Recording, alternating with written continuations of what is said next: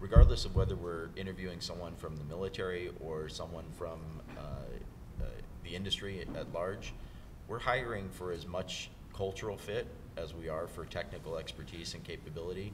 So the process is rigorous and it weeds out a lot of people up front. And I think because of that, we have a better success rate of people that are interested in broadening themselves. And it also, you know, when you come into the Google environment and you see like these guys really know their stuff, and they're doing all these other projects. They have their main job, but they're also leading a project to turn up this new cluster.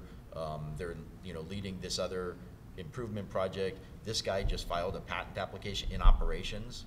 He just filed a patent application because he figured out how to create a relay circuit better than anything that was done in the, you know, in the commercial market. And so they see that, and I think everyone kind of, it's like, hey, I got to get on my A game here.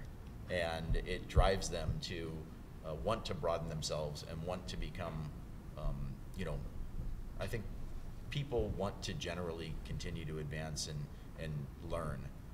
And while as much as salaries are important, because we all need to make a living, I think that at a certain point there's also a desire for something else. And a lot of that, to me, is kind of the continuous learning environment.